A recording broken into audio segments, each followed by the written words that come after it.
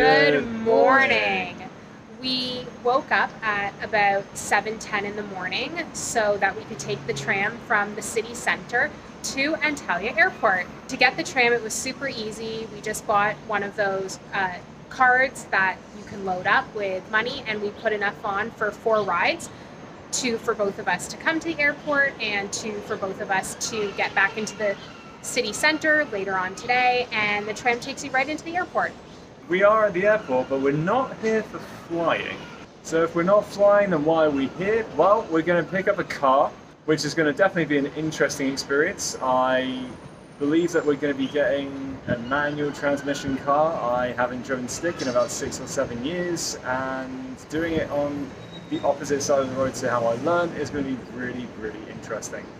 But it will be our passport to go and see some really interesting places today. So we are planning on going to Side and Aspendos, which are in the Antalya region. Should be hopefully about half-hour trips wherever we go. So let's crack on.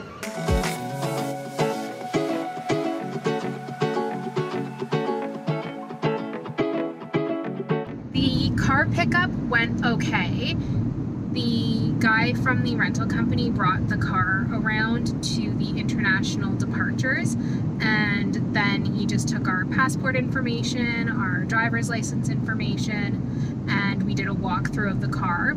The only thing that was a little strange was the fact that we booked this card with American Express because they offer complimentary driver's insurance, I guess, or it's included.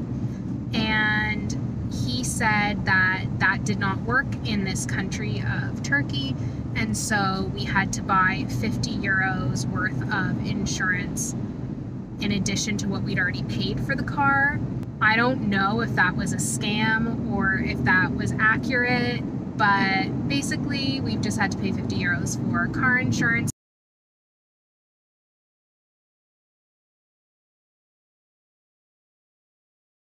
And then we also had to put a 150 euro deposit down on the car, which will be returned given that we don't get any like traffic fines or anything like that. Either way, we are on our way, and Nick is doing a great job of driving manual so far, so let's go to Aspendos.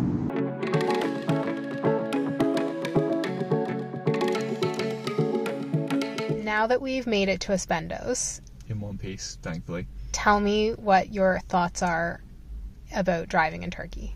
No, actually not too bad. I think I was like imagining some kind of horror story, but actually it was okay. It's kind of interesting though, because with the hard shoulder, obviously as far as we go, then that's an absolute no-go. You should not be driving in there. But if it comes to any kind of traffic jam here, then they kind of use it as a I don't want to be in this queue, so therefore I'm going to get there faster lane. So that was a bit interesting. Wasn't expecting that. But I think the only other thing is that the speed limits are not immediately obvious either, so I was kind of guessing a lot. But no, I think for all intents and purposes though, then it's been alright so far. Let's hope that it continues to be that way. The tickets were 200 lira each, and so 400 lira I think comes to about $30 Canadian, maybe just under that. And you can pay by cash or card here. In fact, we found that at most major tourist attractions you can actually pay by card, despite the fact that Turkey is a very cash-based society in general. This is the remains of the stadium, which is where all of the sporting events would have taken place. And unlike the famous Aspendos Theatre, which we'll go see later, this does not seem to be as well preserved.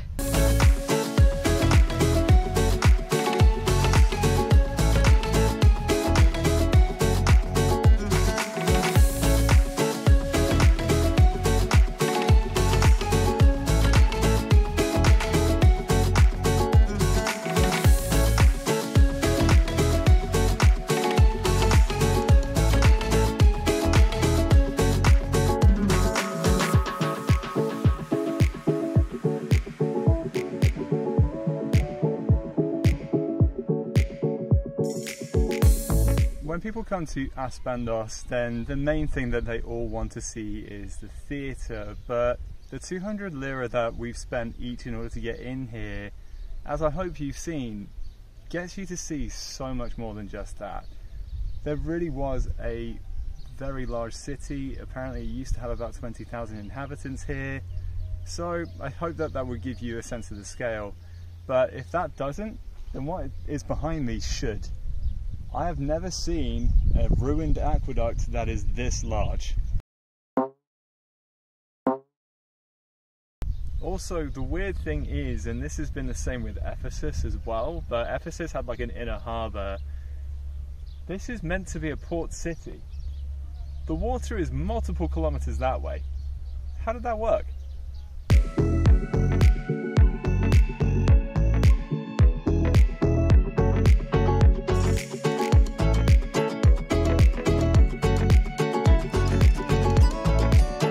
This is our first view of Aspendos's crown jewel, the Roman Theatre.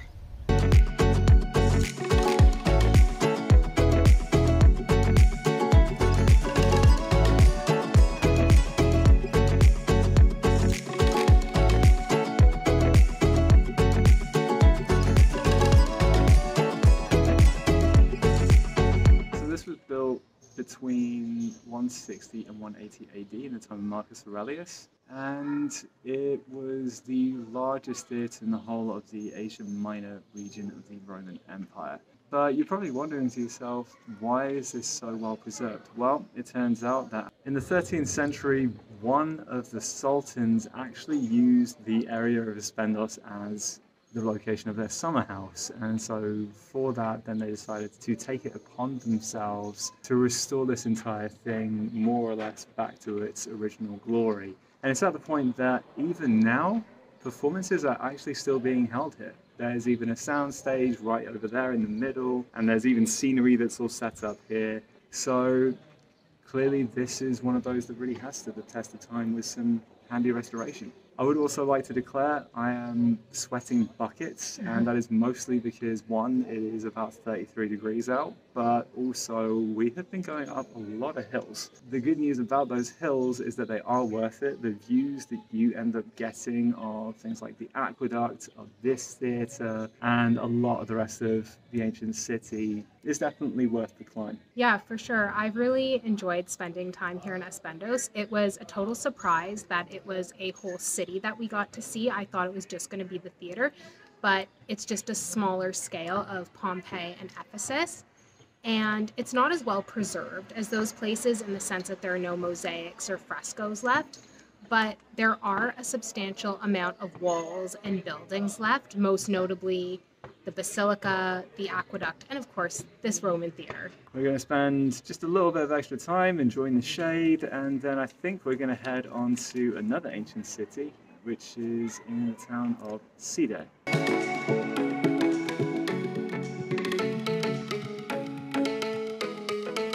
When we first came to Turkey, we were having a casual browse around the supermarkets to see what might be interesting to us, and we'd earmarked these things.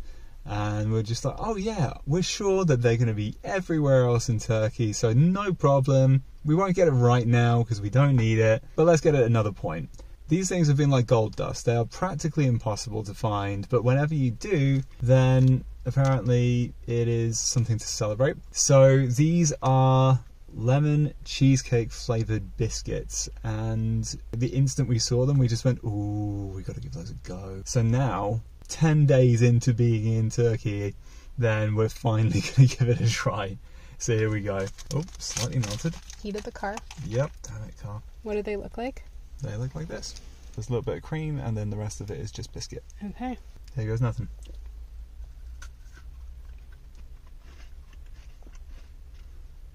Oh my god. These are so good. Was it worth the wait? Mm-hmm. I am so glad that we found these again. This is amazing. Imagine a cheesecake where the proportion is more towards the biscuit base instead. That's what these are. It's perfect. This is what one that's not melted looks like.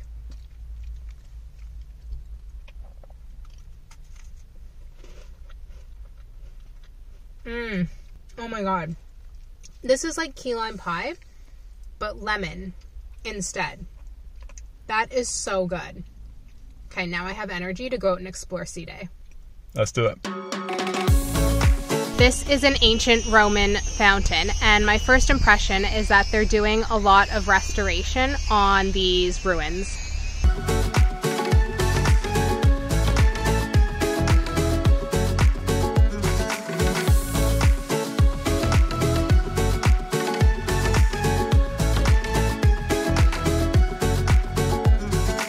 As I'm sure you can probably guess, this is another ancient theatre. Definitely not the same level of restoration as we saw in Aspendos, but I think generally speaking with most of this town, then restoration work is being done right now. So curious to see how it all winds up.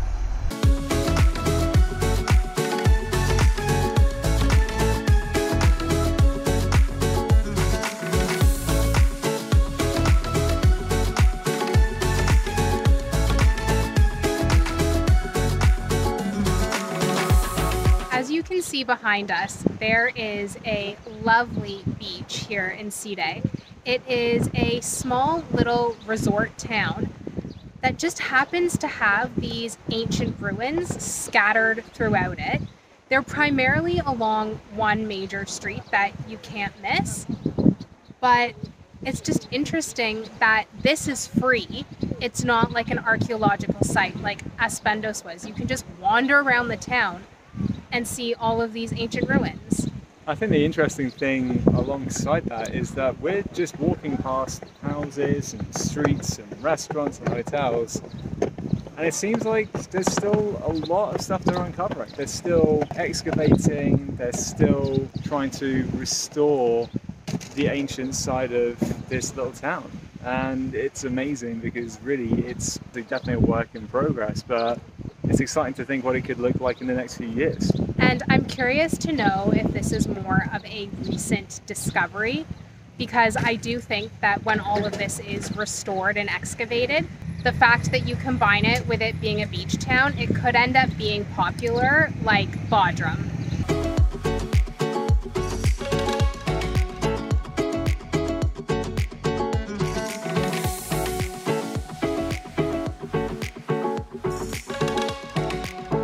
This is the most famous ruin in Side. It is called the Temple of Apollon.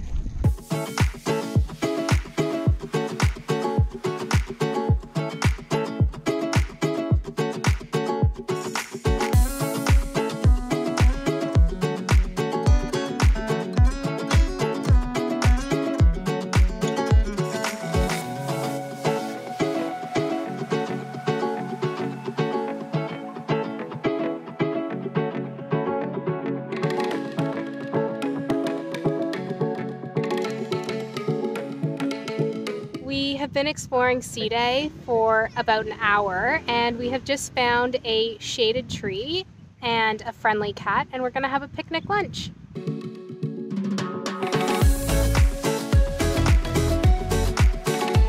We are driving the rental car back to the airport now, or I should say Nick is, and we have to return it with the same amount of gas.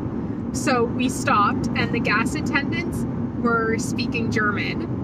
All I can say is thank goodness Nick speaks German, otherwise we would have been absolutely lost. I think to get about half a tank it cost 430 lira, so about 35 Canadian dollars. So not too bad, but what did you think of the day? I had a lovely time, yeah. I think, like obviously we have had a precedent in that we have been able to see a lot of ruins already, but I think with Aspendos and the theatre in particular was a real highlight. I've never seen anything that was quite that well restored. With Side, it's really charming, but it does, I think we've alluded to the fact it just feels like a work in progress. So like once they actually sort of sort out the restoration work on all of the ruins and stuff, then I can't wait to see like how it ends up looking. But yeah, I think the only downside to Side though is that they already know that they're an in-demand tourist location. So pretty much you can only go in, enjoy the free ruins and attractions and things like that, and then everything else is going to price you out the market, because like there's nothing that's even in Turkish lira in terms of the prices though, it's all euros. So when you kind of consider that really, then it's worth treading lightly, but that said, it's still, as an experience, a really cool thing. Two differing experiences, but still worth it, and it's also just been nice to drive around for a little bit, do something a bit different. Yeah, I think it was nice to have the freedom of a car today. And I would say that today exceeded my expectations in the sense that I really thought Aspendos was just the theater, and I thought that Side was just the Temple of Apollon. But the fact that we've actually got to see so much more than that in each city has been really fun. As you alluded to, Side would be incredible to vacation in. They already know they have great beaches and they have ruins, so they've jacked the prices, and it's the first time that we've seen it where prices have been displayed in euros as opposed to Turkish lira. But 100% recommend a day trip from Antalya out to see these two cities. Most definitely. Good morning from Duden Park. Today is a travel day for us. We'll actually be going from Antalya to Gorem, Cappadocia on an overnight bus, but we couldn't leave Antalya without seeing Duden Waterfalls. Now, there are two parts to Duden Waterfalls, the lower falls and the upper falls. We have come to the lower falls because they are far closer to the city of Antalya. But all the same, it was still about a 45 to 50 minute bus ride to get outside of the old town. So if you are staying around there and you want to come here, then do bear that in mind. Yeah, and it's a very easy bus journey to Duden Park. That's the stop where you get off. Yep. And then you can just walk through it. And you were saying that this river is part of Duden Falls? Yep, based on how rapidly the water is flowing under us right now, I would be absolutely astounded if this isn't actually what leads straight to the waterfalls. So from like the upper falls to the lower falls? Yes. Okay, let's go take a look.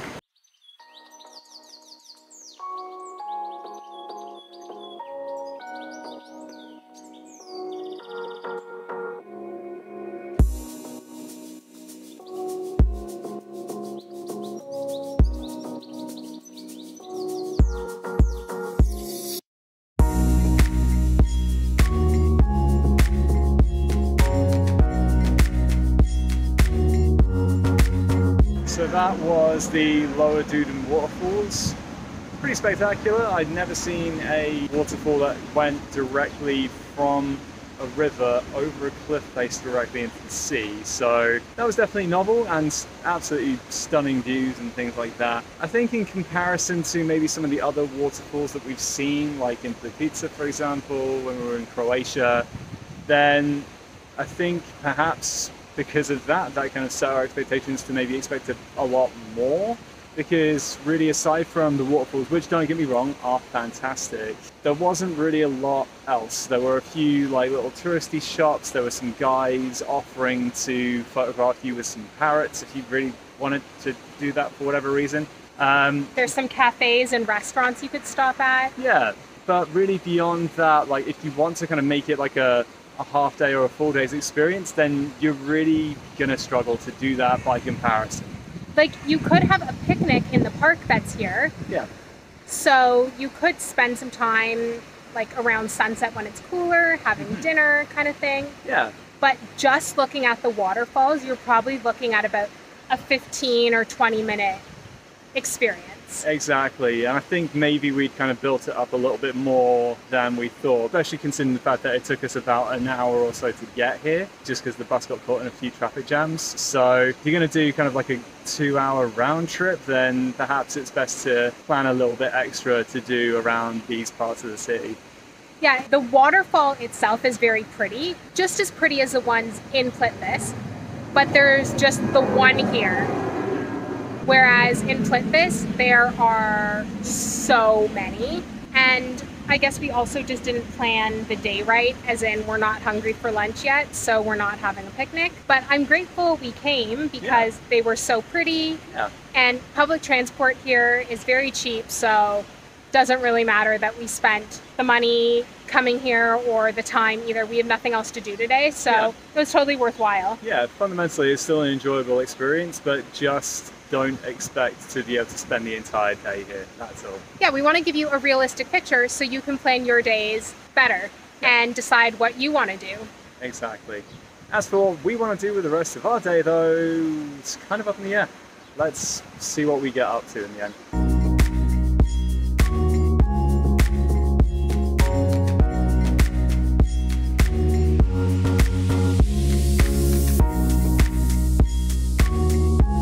Well, that was absolutely delicious. I ended up having chicken dinner in a sandwich. Meanwhile, Rachel had, I think, 3 koftes in a sandwich, both of which we can both agree were wonderful. And yeah, honestly, out of all of the street food stands and everything else that we've been able to see there, I think this has been the cheapest in terms of getting your dinner or kofte fix. So even in the face of Turkish inflation, then you can definitely still get your value for money here.